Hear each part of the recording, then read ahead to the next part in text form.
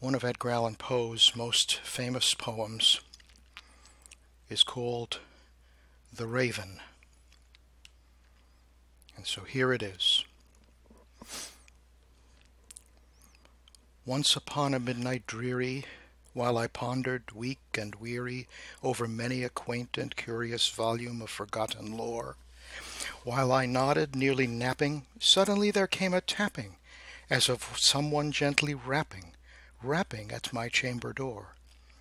"'Tis some visitor," I muttered, tapping at my chamber door, "only this and nothing more." Ah, distinctly I remember it was in the bleak December, and each separate dying ember wrought its ghost upon the floor. Eagerly I wished the morrow, vainly I had sought to borrow from my books surcease of sorrow, sorrow for the lost Lenore, for the rare and radiant maiden whom the angels name Lenore, nameless here for evermore. And the silken, sad, uncertain rustling of each purple curtain thrilled me, filled me with fantastic terrors never felt before, so that now, to still the beating of my heart, I stood repeating, "'Tis some visitor entreating entrance at my chamber door, some late visitor entreating entrance at my chamber door. This it is, and nothing more." Presently my soul grew stronger, hesitating then no longer. "Sir," I said, "or madam, truly your forgiveness I implore. But the fact is I was napping, and so gently you came rapping, and so faintly you came tapping, tapping at my chamber door, that I scarce was sure I heard you. Here I opened wide the door. Darkness there, and nothing more."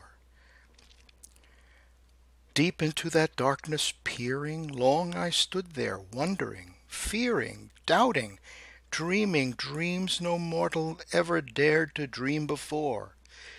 But the silence was unbroken, and the stillness gave no token, and the only word there spoken was the whispered word, "Lenore."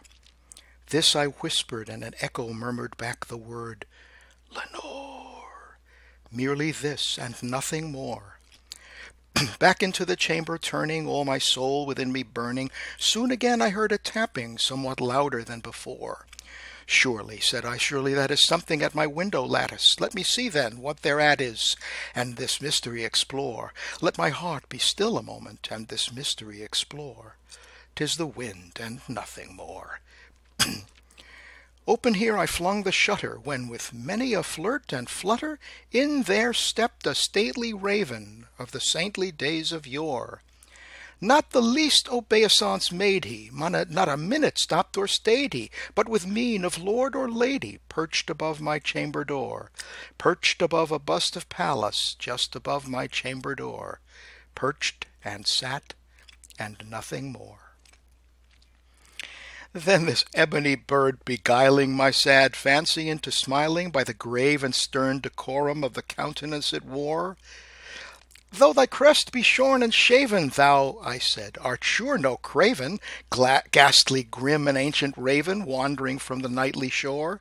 Tell me what thy lordly name is on the night's Plutonian shore." Quoth the raven, "Nevermore."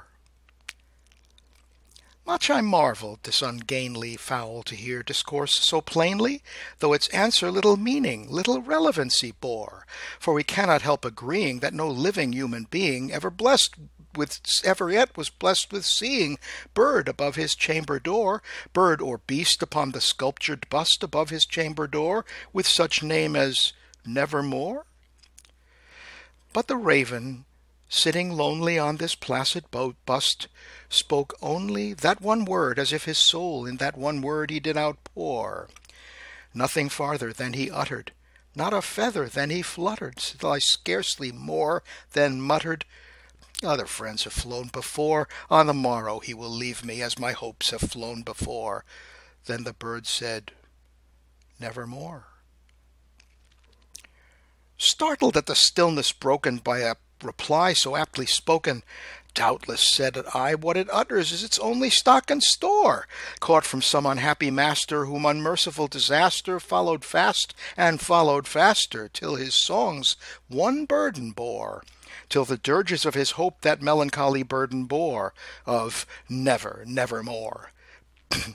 But the raven still beguiling all my fancy into smiling, straight I wheeled a cushioned seat in front of bird and bust and door.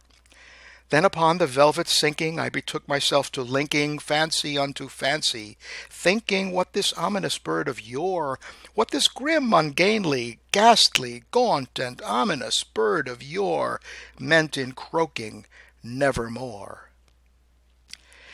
This I sat engaged in guessing, but no syllable expressing to the fowl whose fiery eyes now burned into my bosom's core. This and more I sat divining, with my head at ease reclining on the cushion's velvet lining that the lamplight gloated o'er, but whose velvet violet lining with the lamplight gloating o'er she shall press, nevermore. Then methought the air grew denser, perfumed from an unseen censer, swung by seraphim whose footfalls tinkled on the tufted floor. Wretch, I cried, thy God hath lent thee, by these angels he hath sent thee, respite, and nepenthe from thy memories of Lenore. Quaff, oh quaff this kind nepenthe, and forget this lost Lenore. Quoth the raven, nevermore.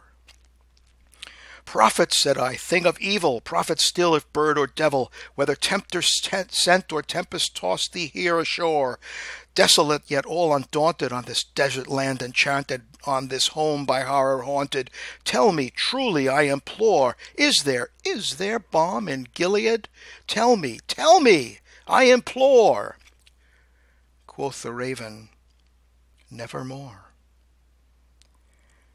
Prophet, said I, thing of evil, prophet still, if bird or devil, by that heaven that bends above us, by that God we both adore, tell this soul if with sorrow laden, if within the distant Aidenn it shall clasp a sainted maiden, whom the angels name Lenore, clasp a rare and radiant maiden, whom the angels name Lenore. Quoth the raven, nevermore. Be that word our sign of parting, bird or fiend, I shrieked, upstarting. Get thee back into the tempest and thy night's Plutonian shore. Leave no black plume as a token of the lie thy soul hath spoken. Leave my loneliness unbroken. Quit the bust above my door. Take thy beak from out my heart, and take thy form from off my door. Quoth the raven, nevermore. And the raven, never flitting, still is sitting